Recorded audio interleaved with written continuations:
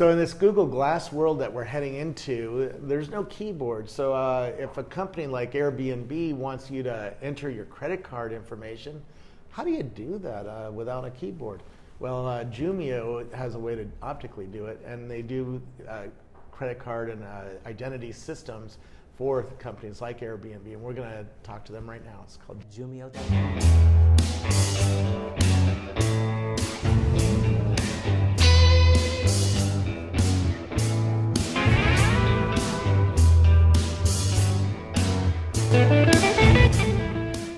And who are you? Mark Barish, and I'm CMO at Jumio. And tell me a little bit about yourself. Well, I actually joined the web in 1997. I had a career in financial services. I was VP Marketing Advertising at Charles Schwab here in the city. And then in 97, I got the bug and I joined my first startup. It was a company called InsWeb, online insurance marketplace, first of its kind. We took that baby public. And since then, I've done 5 more startups, either as CEO or CMO, and this will be my 6th. Wow. So back in the day, it wasn't even Web 1.0. We didn't think in those terms. It was just the wild, wild west. And then progressing through all the years that you too have been all over. Very cool. So Jumio isn't for consumers. You really sell to big enterprises who are going to need to identify their customers in some way, right? That's right. Our client is the enterprise company, so it's business to business, but our user is their consumer, is their customer. Yeah. And that's what it's all about, is creating experiences for customers that not only achieve the business's goals, but actually are smoother, easier, more fun. And that's what we're doing with our products in the marketplace today. So what is it that you guys do? Well, Jumio's solving the problem of how to authenticate that a person or their credentials really are who they say they are. You know, there's so many numbers that describe the amount of fraud in the marketplace. One came out yesterday, it was more conservative, that's only $100 billion a year, which means we're all paying for it. It's in every good and service that we buy, we're paying for fraud. And that mostly stems from what criminals are able to do in terms of presenting themselves as people who they are not. So businesses have an obligation, both for their bottom line as well as to protect the regulations that they have to abide by, to do a better job authenticating that the people that they're doing business with are indeed who they say they are. Yeah. And that's the problem that we're solving. And we do it in 2 areas. It all stems from one core technology, which is computer vision technology. The ability to use a camera on a device, mobile or desktop, and have that become the eye that essentially emulates, replicates what someone behind a counter would do, where we're used to walking up and showing our ID to get into a hotel or to make a money transfer. And someone looks at our ID and they say, oh, that's you, okay, let's do it. Well, how do you do that in a virtual world? And that's the problem that we're solving. So, you know, I used to work in retail, and I got pretty adept at telling whether an ID was real or not, because it has holograms and it has a feel to it, and it has verifiable information on it. How do you do that with a camera?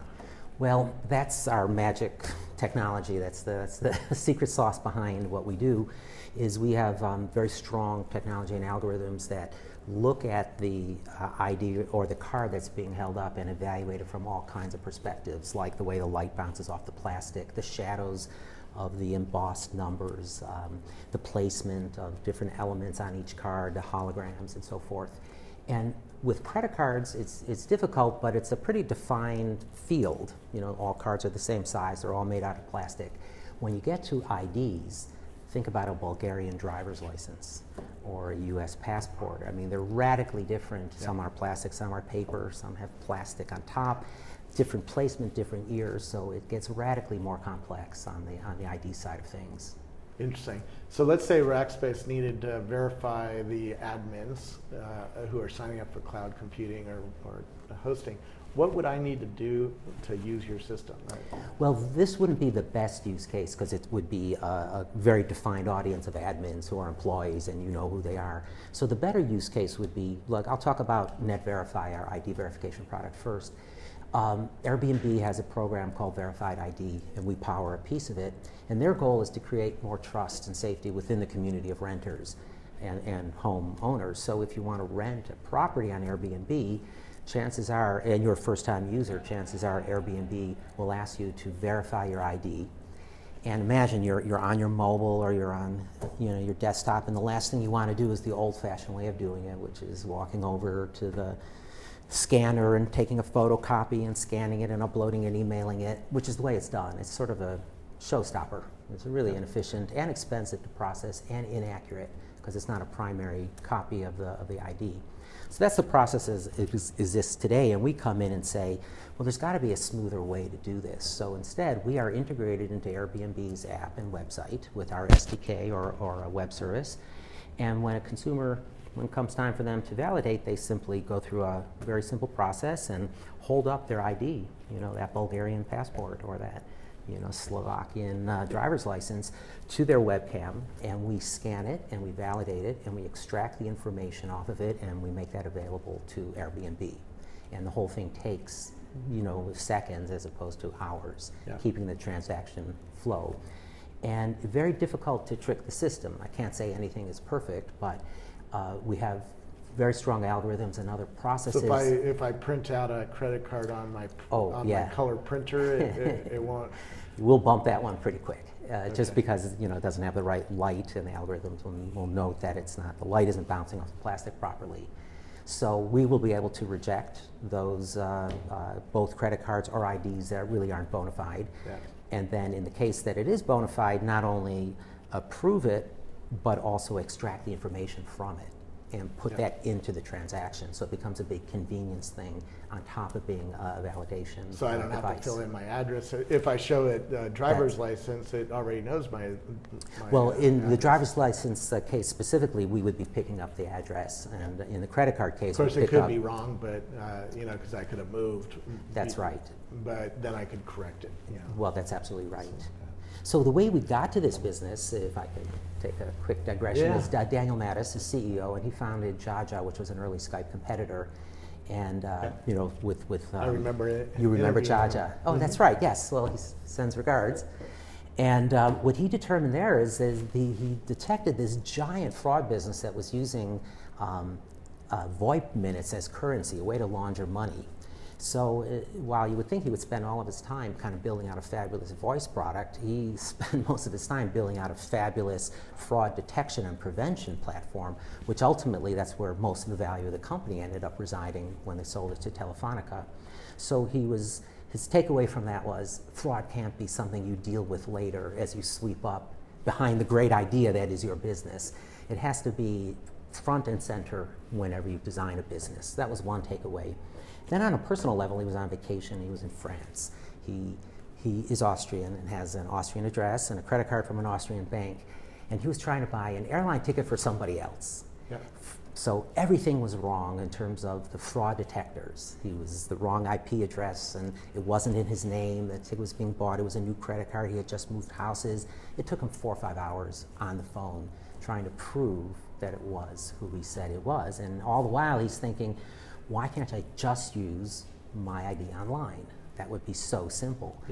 And in that simple wish was the idea of Jumio, and not just that, the name too, because just use my ID online is an acronym that spells out Jumio, and that sort of was the genesis of his idea. And then that was in 2010, founded the company, Andreessen Horowitz and Citi Ventures came on in, and Eduardo Saverin as A-round investors, and we've been growing rapidly since. Well, we can see how important this new world is, particularly as we get more into wireless or wearable computers where we don't want to key in data. That's right. And that applies to mobile as well. The typical transaction time to do a credit card entry on checkout page is almost 60 seconds. So everyone, think of how much money and effort has been spent to bring the customer to that checkout page, and then there's big abandonment just because of the sheer pain. We did a survey with Harris Interactive and found that some 47% of mobile buyers have abandoned transactions because it was too painful to go through the checkout. So just by making that process simpler, by using a camera to scan, and I can show you what I mean, it makes the throughput higher, and we measure that as about a 20% conversion increase just from improving that aspect of checkout. Well, let's see it. I'm going to stay away from shooting your, because that's a real credit card. That is a real credit card. So we'll let you scan. Okay, well, I'm going to show you, we don't have a consumer-facing app. We have it via an SDK that we integrate into our clients. So one of our wonderful, fabulous clients is Travelocity, Yeah. and they have their app for purchasing hotel rooms. So if I want to get this particular hotel, I would go through their standard process, and I'd select my room. Move the credit card over. There Thank you. Yep. And I'm just about to select the room. And then, you see, this is the credit card entry page, which in effect is a relic from like 1995. So apps have advanced wildly, but checkout pages are just big screens crammed into small ones. And then here you see auto scan with credit card. Not terribly explanatory, this happens to be a white label implementation. But when you hit this little button is when it starts interacting with our technology. Okay. That's right. So what it is, right now it's looking at the plastics and the holograms and all determining that it's a bona fide and valid piece of plastic, and then extracting the information. These are the last 4 digits and the expiration code, and the consumer enters the CVV, completes the transaction. Yeah. So that's NetSwipe, and what this does is, first of all, it practically reduces friendly fraud down to 0 and chargebacks as well, because it's very hard to dispute something when you know that there's a record that you held up your credit card. Yeah. And the second thing is, most big credit card fraud is programmatic. It's criminals and all over the world who are buying 50,000 stolen credit card numbers and running huge operations. It's very difficult to create really good fake plastic and have enough of them to do fraud at scale. Yeah. So what it does in the language of the industry is it turns a card not present transaction into effectively a card present transaction, just as if you were standing in front of the store clerk and giving them your card. And you also still needed to enter the number on the back, the CVV, which means that you have to have the card on you or memorize the number, or you've stolen the number and the card. But if you stole the car, somebody reports that it's stolen and the transaction. That's right, and that's not the source. No one's worried about those one-off thefts because it's minimal and reported. It's really the big programmatic stuff. So it reduces fraud, and then it increases revenue just because of the simplicity of the process. It tends to push conversion rate up by about 20% is what we've seen. Wow. So very, very powerful and a simple thing to do. How much will an Airbnb pay Jumio? Well, what I just showed you was our NetSwipe app, which is specific to credit cards. It all stems from the same platform and technology. And what NetVerify is the identification, authentication app that Airbnb, for example, uses within their process. And I can't tell you what their price is. They're tough negotiators, let me say. But we do price this as a SaaS business, a SaaS product, so it's priced on a per license basis, but a company needs 1 license, really, per year, unlimited admins. And that's how and then we sell that typically in 12-month durations. Very cool. How good does the camera have to be? Because there's a lot of new Firefox phones. And, that's right. And the Google Glass has a 5-megapixel camera. It's not a 41-megapixel camera that's in your Nokia. It obviously works with the iPhone. So. It does. So if our CTO were here, you'd see he has no hair because he's pulled it out because of camera issues, but not as it relates to mobile devices. Almost all mobile devices have cameras that are just fine for this purpose. It's desktop devices that could have cameras that are 9 years old. And that's where the challenge is. Both of our products live in mobile as well as desktop. And scanning technology has been around for a long time, flatbed scanners, but that controls 2 things, light and movement. You own that, perfect lighting, no movement. But when you're at home at night and your hand's moving and you've got bad lighting in the room and a bad 1998 Dell computer or little webcam, it's very, very difficult to neutralize all those factors to create good vision. And that's what a lot of our technology does, is create things that are readable in spite of the movement and the light. But specific to mobile, really good cameras, so we don't have that many issues around mobile. Interesting. How does the developer put this in? Is it like a line of JavaScript or something? Well, it's a little bit more than that, but what we've found is that for a standard NetSwipe implementation, that's what I just showed with Travelocity, it's about 30 minutes to an hour's work of a developer's time to integrate our SDK. Yeah. And then it can be customized however the client would like it, but it's not a big deal.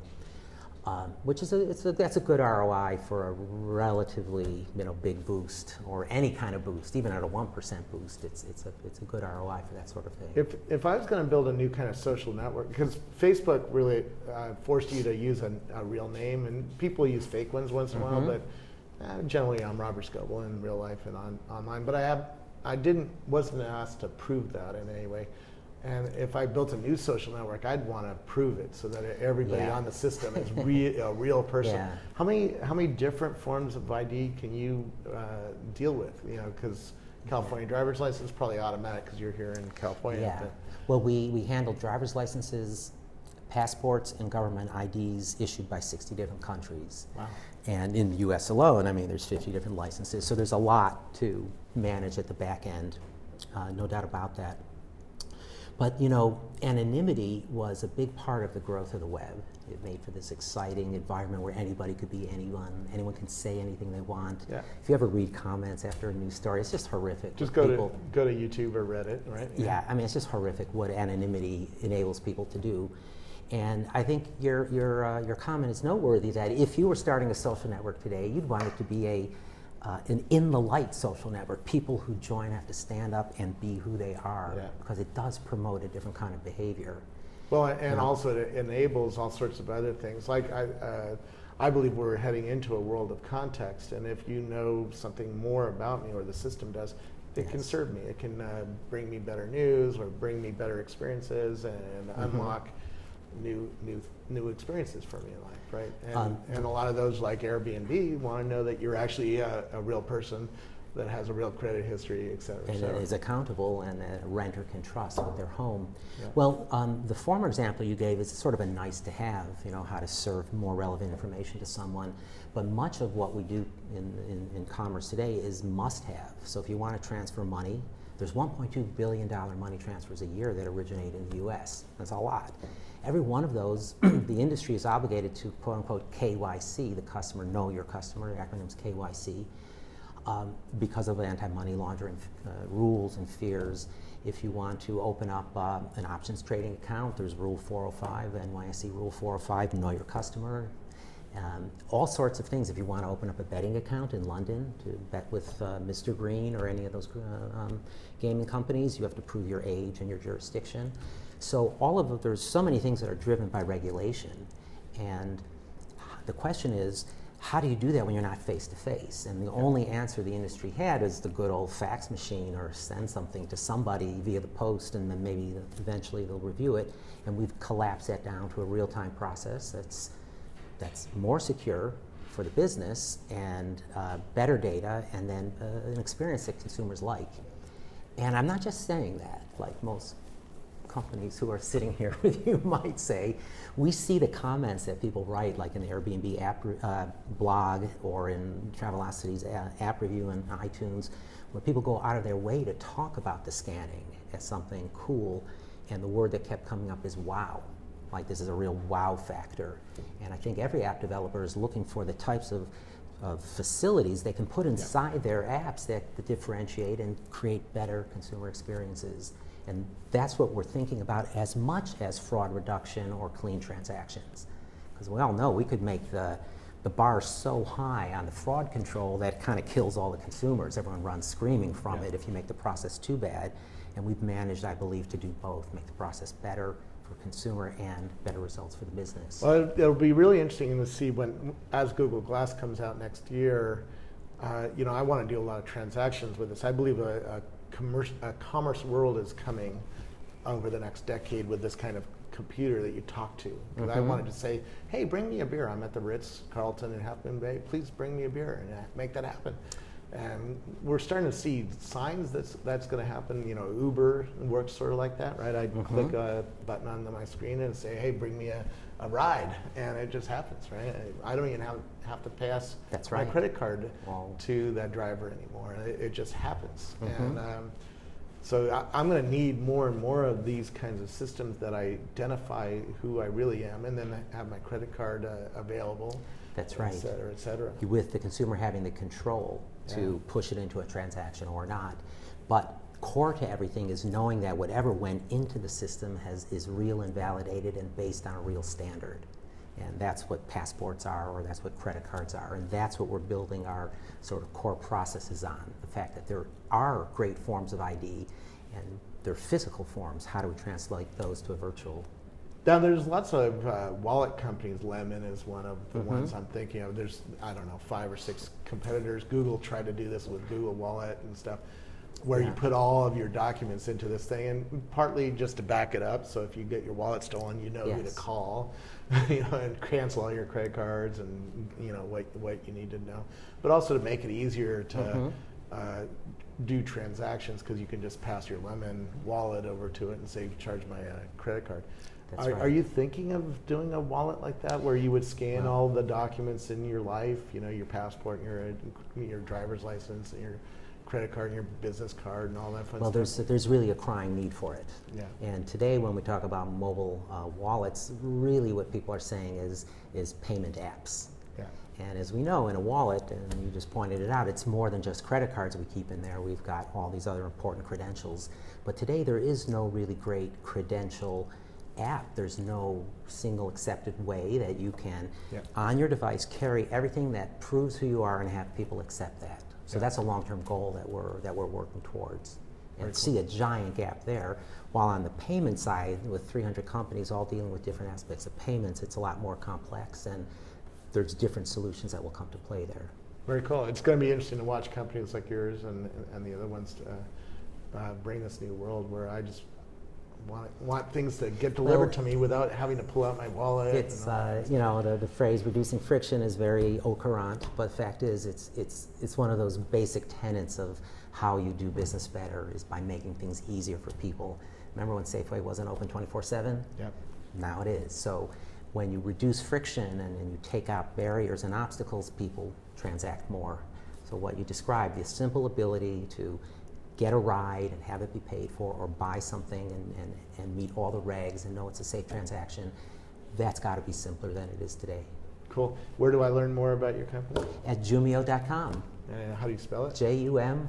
All right, cool. Thank you so much. Thank you, Robert.